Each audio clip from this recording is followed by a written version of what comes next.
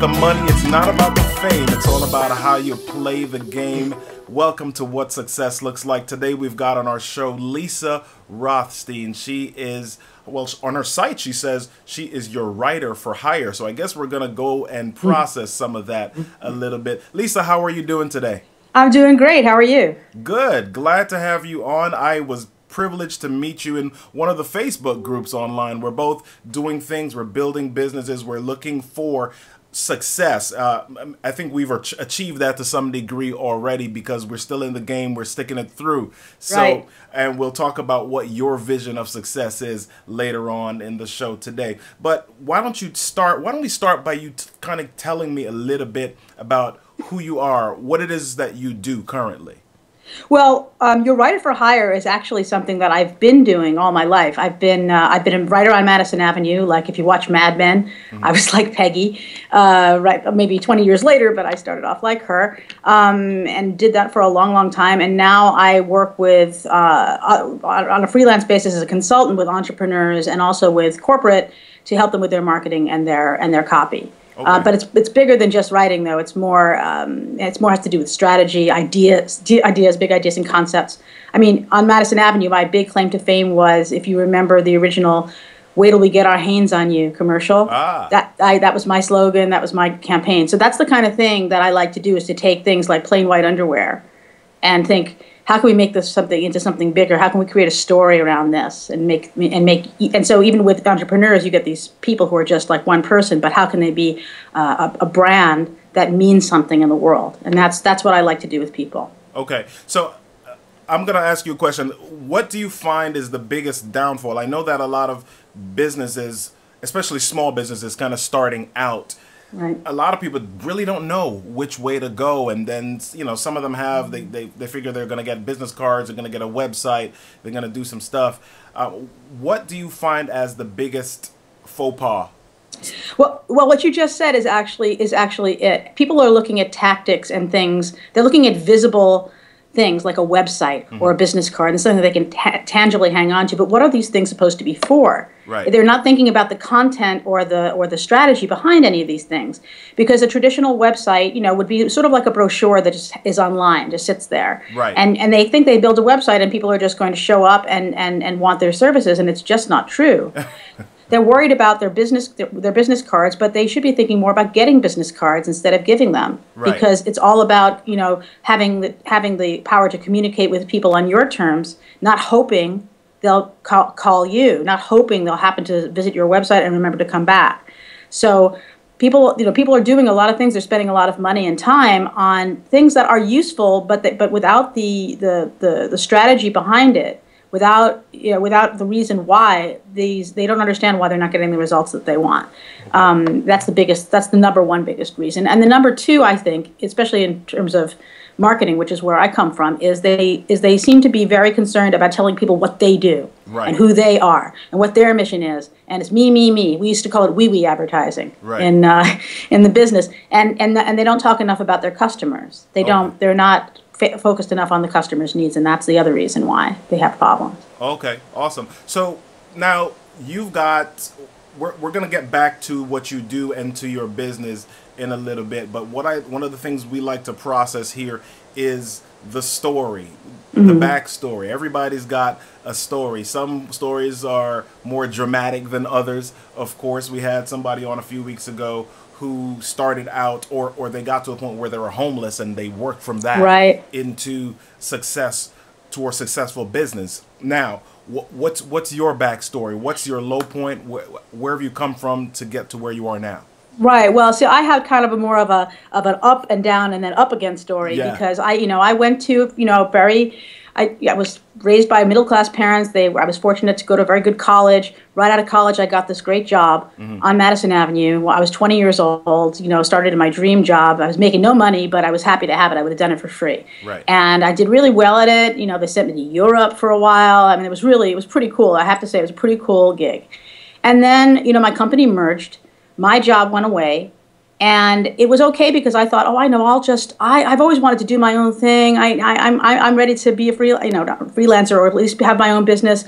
I wanted to have my own time to write screenplays and do all kinds of other creative things. So I thought, this will be fine. I can handle this. I can do this on my own. Well, guess what?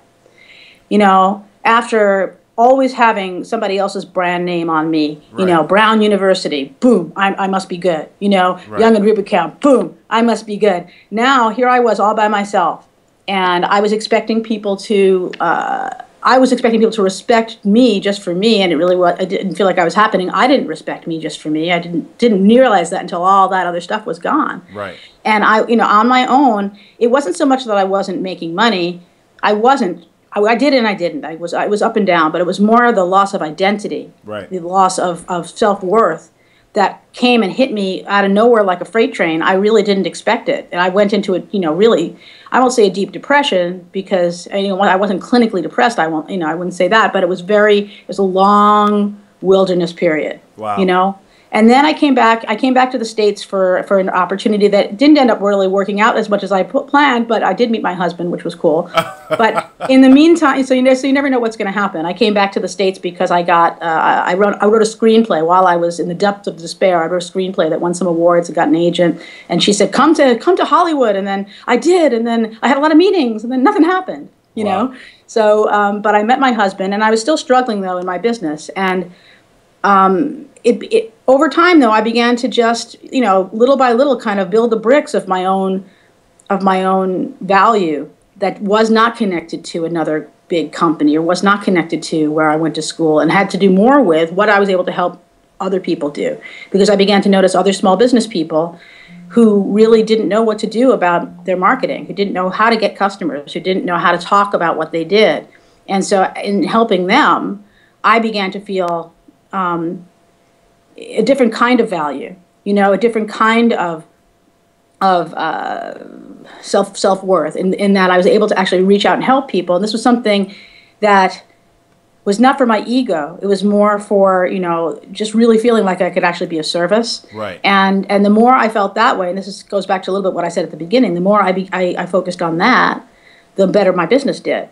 Because I wasn't thinking about myself and what do they think of me. I was thinking about, how can I help this person? Look what they're doing. They're doing this wrong. If I can just fix this and I can show them that, then oh wow, look, they're getting results. Oh, they're so happy. Their business is growing, and now I feel like I was part of that. I feel better. I feel better about myself and all that. So before, I had to feel better, I had to say, look at my business card. Whose name is on it? That's not mine. Right. Someone else's. Now I can feel. Now my worth does not come from the name of some other company, from somebody else's brand name. But it took a long time, and it's because I wasn't prepared for it. I didn't realize, because I went straight out of school right into work, how much I'd invested in that.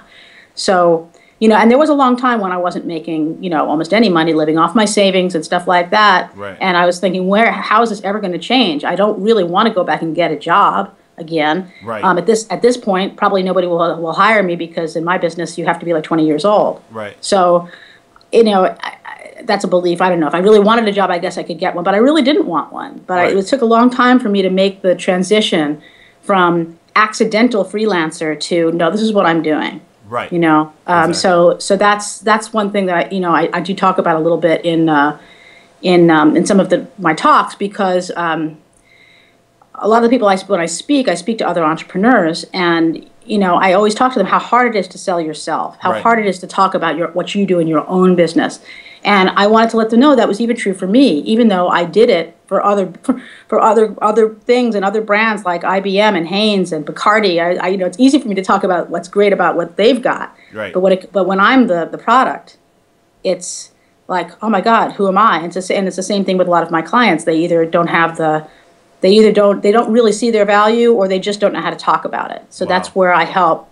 That's where my story helps me do my business. So awesome. So you spoke about coming right out of college and being able to jump right into what was your dream job. Right. So how different is what you were doing then, outside of the whole identity stuff that you just talked about? How different is what you were doing then than what you're doing now? Well, there are some similarities. I mean, the big similarities, and that's what I like to bring to the table is, for me, it's all about the big concept, the big idea. What do you stand for? What does a brand or a person or anybody stand for? What do you mean in the world? So that is the same. What's different is, being in a job. I mean, the downside is, they own you. You make plans for the weekend. You can forget about that. Right. Never plan a vacation. Never. Don't have a life. And when you're 25, that's okay. At this point, I don't really want a life like that. Right. But what I miss and what I try to kind of construct myself in my world now is the camaraderie of the people at the office, because we had a fantastic group of people. I'm sure that this is true in some other businesses, but I would be surprised if there was any kind of business, more than advertising, where you could be surrounded by a more brilliant, funny group of people where we just all go in there every day and just have a blast. Right. We had a really good time at the office, and we would complain and bitch about our deadlines or our bosses and stuff like that. And yeah, sometimes it was hard because you had to have ideas on demand. And oh my God, it's due tomorrow, and you haven't had any. It's 3 a.m. and you don't have an idea. Right. Oh my God, what are you going to do? So there was a lot of pressure. But the people is what I miss. So now I go to a lot of seminars. I like to see my clients in person when I can. Yeah. Although many of them are, like in other countries, I've never laid eyes on them in person. Closest I've come is something like this. Right. But I do like to get out with people because it's really, and that's why I like to go to seminars. I like to speak at seminars because I get to, sort of have that bouncing off quality with people. Right. So I like to invite my clients here. I'm in San Diego now, and I like to invite my clients here for a day. We spend the day together and we just, bounce things off each other, and just they walk away with a lot of new great ideas for their business and, as a plan going forward and stuff like that. So that's a lot of fun for me, and that's a lot of fun for them too. Okay. Let's talk about inspiration for a second. So what was the moment? Was there a watershed moment that you really kind of said, wow, this is absolutely what I want to do. This is it. This is how I want to spend the rest of my life. Well, you know what? I don't know if there's ever anything I was going to want to spend the rest of my life doing. I mean, one of the other things we'll talk about later maybe is I have a book and a blog that I write, in a book that's coming out eventually. Yep.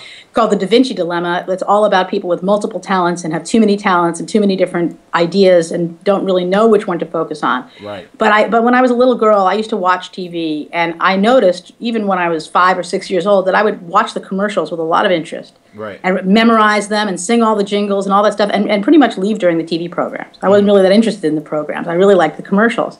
And as I grew up, I realized, oh my God, people get paid for doing this, Right. for making these things.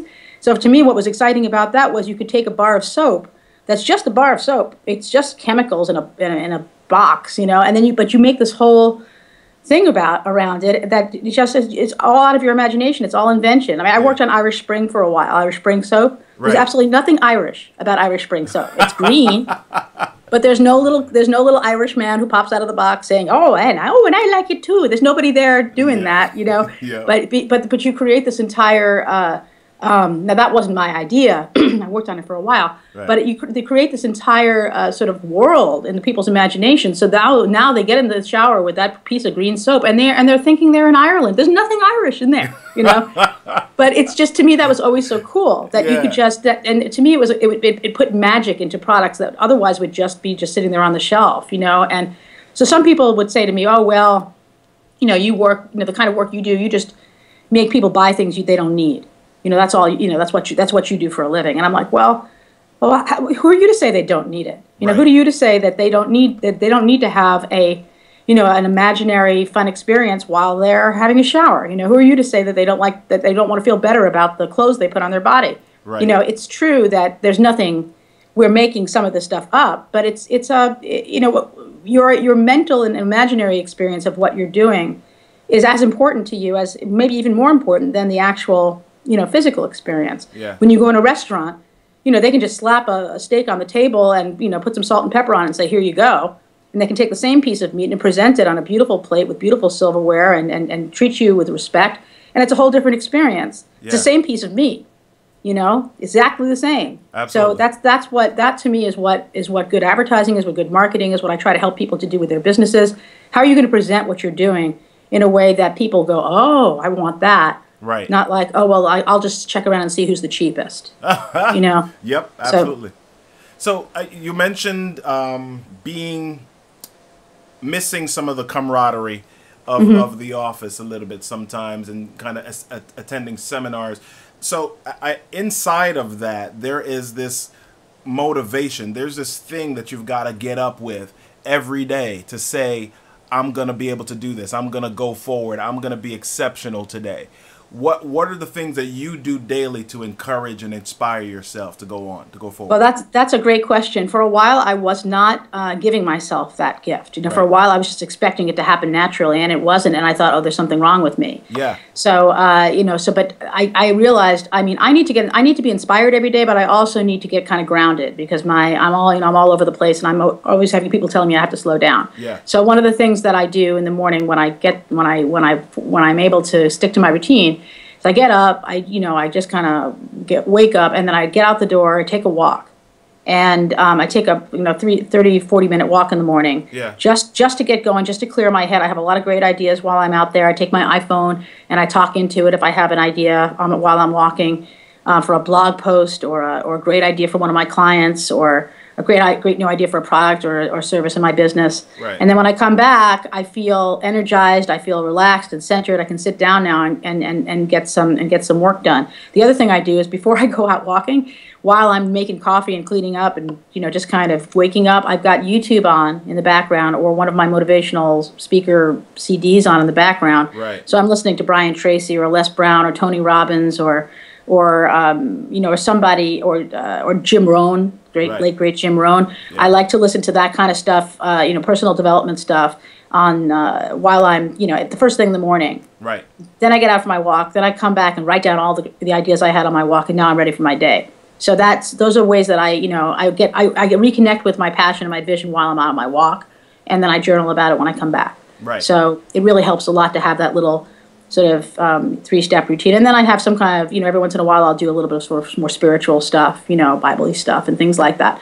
But it's to kind of reconnect with the vision. Why am I here? Why am I doing this? Right. Yeah. Well, as an entrepreneur, as a freelance consultant, you definitely go through a lot of experiences. And I had a post on my page the other day that said something to the effect of, in order to succeed, you've got to fail. That's how you know what not to do the next time. And I had some people disagree with me about that. There's some people that saying, oh, you succeed. There's situations where you succeed the first time, and it wasn't about going back and forth. But the reality is, I think each of us experiences failure, and it's really about how do you deal with this. So what are the things that you've done with yourself? How have you I don't want to say safeguarded yourself. How have you put some structure in place for yourself to mentally deal with failure? Well, that is a really, really poignant question for me, because one of my biggest blessings and curses in my life is that a lot of stuff has really come easily to me the first time, really easy at the beginning. So like walking into that job right out of school, I had to interview for it, and there were like 6 spots, and I got one of them, thousands of people and whatever. And I printed 100 resumes and only ever used one in my whole life, because every time after that, I never had to look for another job. I just had that job, then my boss left and he took me with him, and it was just. But the problem is that when you don't experience failure, you think that when you do, that means I'm not supposed to do this. Right. It's sort of like you fall in love with someone, and the minute you stop feeling like, oh my God, I'm in love, you think, oh, there's something wrong with this relationship, when it's just natural, to experience failure. It's natural to have things not be perfect all the time. And so when things are handed to you on a silver platter, like I feel like it happened to me, I wasn't prepared to deal with things not going my way, and I wasn't, I thought it meant, I'm very big on what things mean. I thought it meant, maybe you're really not that good at this, or maybe you shouldn't be doing this. And so that's rough. The other thing is I grew up in a home where, achievement was really important. My mom was a school teacher, really, good grades were real super important, and failure was really not an option.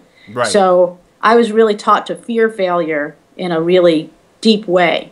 So what that's done to me in business, and I really have to fight it every day, is that I'm afraid to go off and do stuff that might not work out. Wow. And that is so bad for your business. You have to be willing to just kind of just throw something against the wall and see if it sticks. Oh, you know what? And then that's just information. I just have to keep reminding myself that and reminding my clients of that, that failure isn't fatal. It's just information. Yeah. You know, but when you're growing up with parents who, you know, make you feel as if you don't, you know, get straight A's, then you're nothing. And that's a little harsh, but I mean that's kind of the way it was. Right. It feels it's, you know, you get in you kind of program into yourself that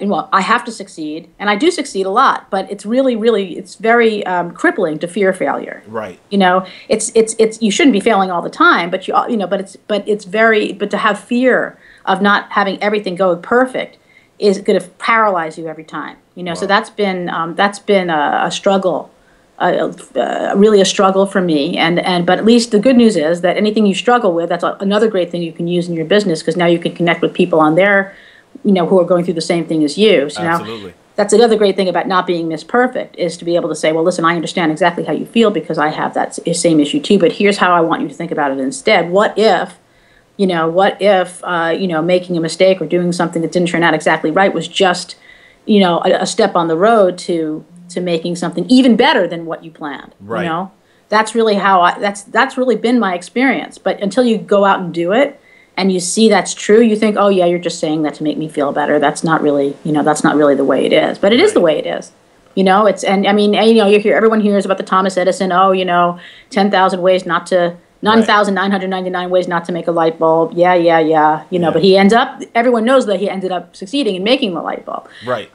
You know, and you think, well, that's fine, but I'm not Thomas Edison. But yes, you are. You are Thomas Edison. Yeah. We're all Thomas Edison. And the difference between him and us is that he didn't give up, and most of us do. Right. You know, so that's, the more I think about it and talk about it, the more I believe it. But it's a battle to fight your inner demons and your gut, which says, it doesn't say, I'm not going to do this because I think I might fail. It says, oh, I think I'll do this tomorrow. Right. Oh, I think I'll rearrange my desk.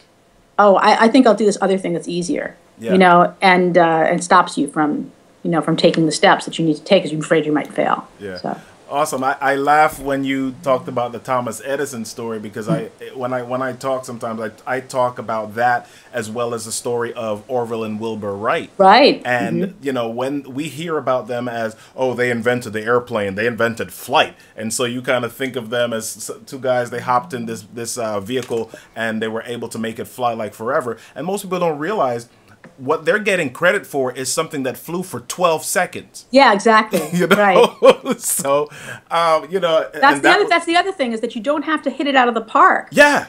You just have to make. I mean, that's the things that people imagine, if they don't make this, and I feel this way too lots of the time. If you don't make this amazing success the first time, then it's not worth doing. But what you find out when you actually allow yourself to take those first steps is that every step along the way has its own reward. Like, wow, I did. But you have to be willing to give yourself credit for these incremental steps, not wait until you're this big, important person making millions of dollars a year. Absolutely. You have to be willing to say along the way, oh, wow, you know, that was a good day. I had a win today because, you know, even if you failed, hey, I learned something that's going to make it better next time. Yep. Or, hey, even Tony Robbins, I think, says, there are questions you ask yourself at the beginning and the end of every day.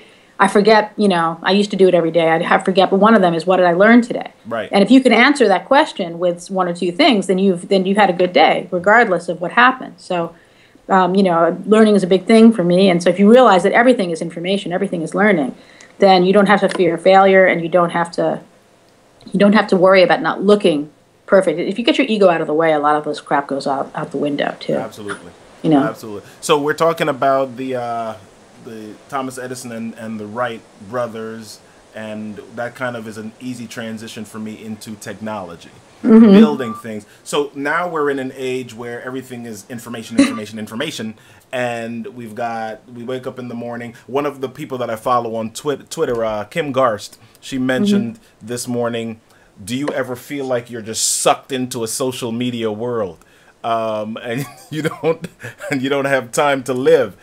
So how do you deal with technology overload, or what are the things that you use in your business as technology, and how do you deal with that daily? Oh, I love this topic, and it's so funny. I don't know if you could hear it, but right when you started to talk about technology, my iPhone went off. Ah, With a little, I meant to turn it off with this little notification that sounds like a little piano saying I have a meeting in half an hour or something like right. that.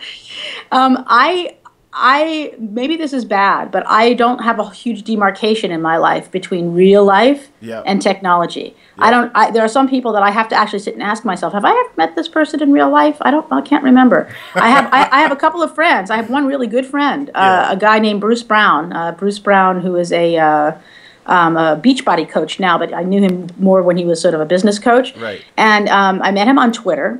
Where he is at Bruce Brown NC, because he's in Right. North Carolina and I'm here in San Diego. And I've talked to him. I've talked to his wife Marge. I know everything about their life. How they met at a blind date and got engaged 2 weeks later, years and years ago. Yeah. I mean, he's some guy probably in his 60s. Sorry, Bruce, but I think you are. And I've never actually seen him in real Wow. life. We've talked on the phone and whatever, but I consider him one of my good friends. And not just friends like on Facebook, that friends like you don't really know them. I really know this guy. Now there are some people, there are different levels of that, but to Yeah. me, I find social media to be and technology to be just the most. I feel so blessed to be living at this time. I always tell people, I won't tell you how old I am, but there's a lot of this stuff came out, since I've been in business. Right. When I started being on my own, the internet was pretty. Well, not new, but pretty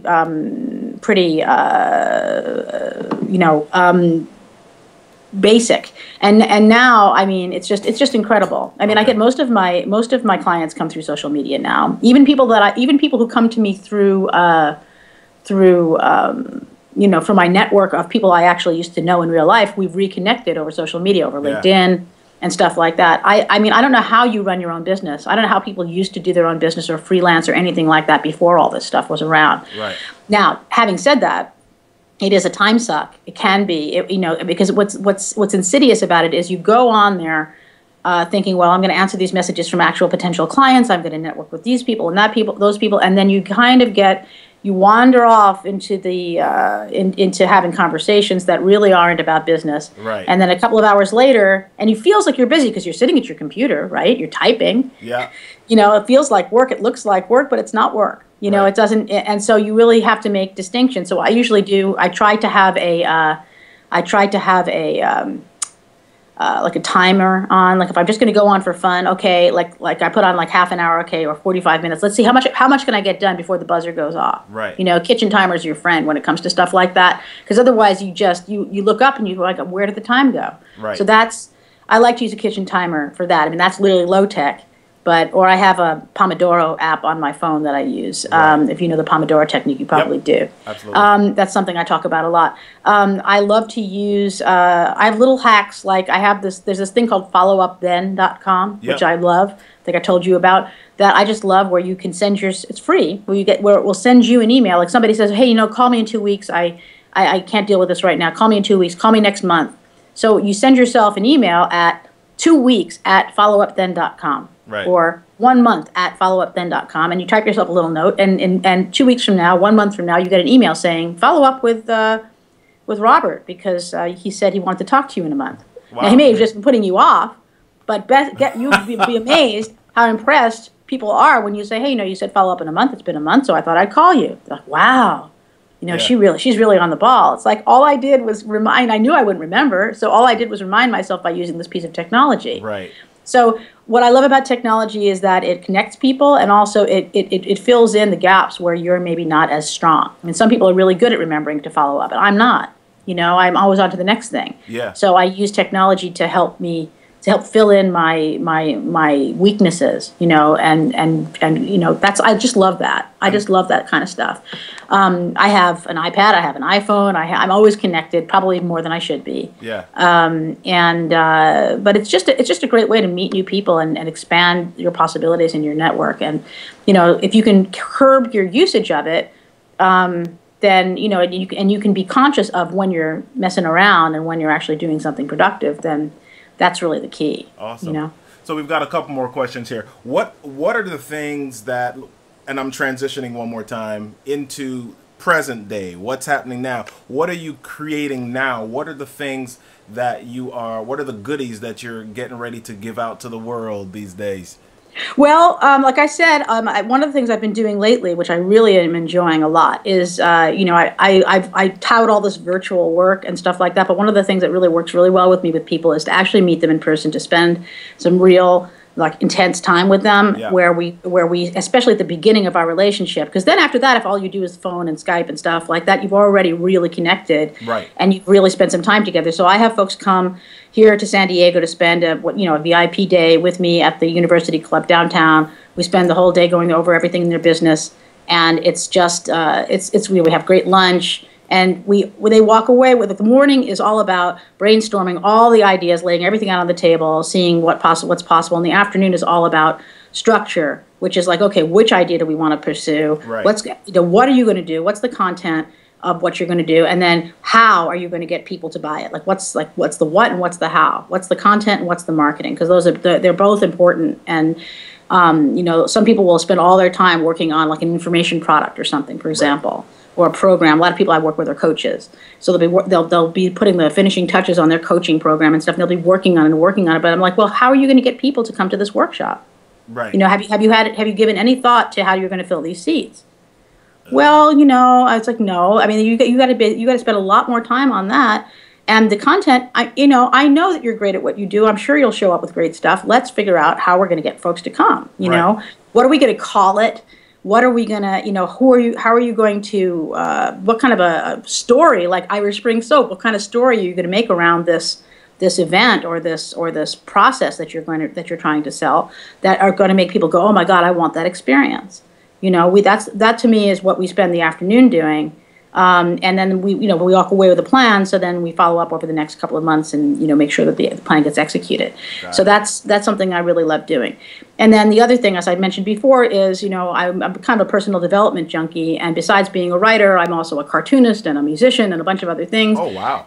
Yeah. So, I mean, I'm not even going to go there right now. But that is, if people want to check out, if other people feel like they've got a plethora of talents and interests, and they're not really sure how to balance them all in their life. I have a blog called The Da Vinci Dilemma. Right. It's davincidilemma.com. If you go there, you can grab a free ebook that my partner wrote called something like, I think it's how to accomplish anything in an hour a day, which is pretty cool, because you can find a free hour in every day just by not wasting time on social media and by not doing certain things. If there's a passion project that you've been putting off, wondering, hey, I'm never going to get around to writing this novel, I'm never going to get around to, spending any time, with my music or my whatever, or starting a business, things like that, you can find the time by kind of stealing it away from, less productive activities. So that's that blog has to do with productivity and dealing with overwhelm and dealing with procrastination and guilt and things like that. So, that's a cool thing for people to be able to do. I find most of my clients fall into this Da Vinci personality. Right. I have a million ideas. They have a lot of different things they could be doing. I see you got a guitar in the background there. So it's like, you've obviously integrated this into your life, right. So you're somebody I'd like to talk to about that. Maybe I can interview you sometime about that, how you manage to work in your music into your daily routine. Right. But, we talk about people like Steve Martin. We have a lot of like celebrities that we profile on the site. Steve Martin, actor, poet, writer, Grammy award-winning banjo player. Right. How do you do all these things? It's easy when you're famous and you have people to help you, but how do you define yourself in your mind? How do you he still has to make the time to practice his music. It's probably still not that easy, right? You have to be committed. So that's a passion of mine that's sort of outside of my marketing job, but not really, because most of my clients fall into both categories. Right. So that's something I'm really excited about too. Good deal. You've mentioned in your last 3 minutes or so, you've mentioned about 3 or 4 things that I would love to follow up with you on. We're not going to have time to do it today. I know. But you kind of glossed over this word partner when you talked about the book. Oh, and right. Yeah, that's huge in business. And I want to follow up on that sometimes because of this very thing. There are times where I, in my own business, find that I need a little push, or I'm looking for somebody that's as committed as I am to kind of bounce things off of. And I'm gonna stop the conversation right here because I don't want to go down that road because we'll talk about that another time. Yes. Yeah, we never. Yeah, I have some things to say about that. There are both on the positive side and the negative side about that. So yeah, because it's a double-edged sword. You know, when you're wanting to be independent and yet, you know, you're bumping up against, you still have to agree on stuff, which is not always so easy. But, you know. Stop. You're going. You're messing up the next conversation. I'm sorry. It's all right. So, okay. All right. So you know what? Let's just kind of wrap this up right now. I asked this question at the end of all of the interviews. Lisa Rothstein, what does success look like to you? Wow, that's great. Success to me looks like, you know, getting up in the morning, doing what you do, knowing that you're going to get to do something that you really love, knowing that you're going to have value in the world. Right. Actually, I think one of my new clients has said it best. I mean, yesterday's conversation, we came up with a line for her that was something like, you know, when you've designed a life that you don't need a vacation from. Wow. That's success to me. You know, that you can take a vacation when you want, but you don't need a vacation from your life because it's the life that you really want to live. And to me, if I can have that, you know, I have that some days. Wow. If I can have that more days, that'll look like success for me. Awesome, awesome. It's been great having you today. Like I said just now, we've got to follow up. We've got to do this again. And I know that there's going to be some crazy epic stuff that's going to come out of our next conversation. So I'm looking forward to that as well. Boys and girls, ladies and gentlemen, Lisa Rothstein, thanks so much for joining me today, spending some time in front of your beautiful French doors there with me today on what success looks like. Just want to say to everybody, be bold, be exceptional, and remember that every moment is just an opportunity for you to create something new. What success looks like. Have an awesome day. Thanks for watching today. If you'd like to consult with Lisa Rothstein, visit her at www.consultwithlisa.com. Tell her you saw her on What Success Looks Like and get ready for a special offer.